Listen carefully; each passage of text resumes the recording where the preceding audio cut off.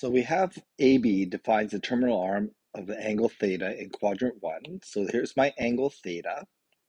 Okay, I've drawn it randomly in quadrant 1. Make sure you don't draw it at 45 degrees because that implies symmetry, which may or may not exist.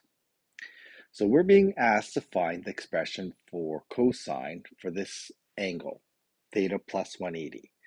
So the first thing we're going to do is locate theta plus 180. So it's going to be on the opposite side of the circle. So we're going to add 180 degrees and we get this position here.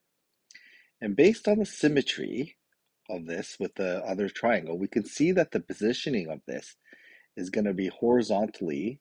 Instead of A, it's going to be negative A, and vertically, instead of B, it's going to be negative B.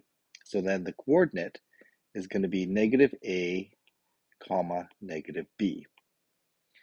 The hypotenuse of this, or the radius, is going to be A squared plus B squared square root, and then I can establish the cosine of this based on those lengths. So cosine of theta plus 180 degrees is going to be the horizontal, negative A, over the radius, A squared plus B squared.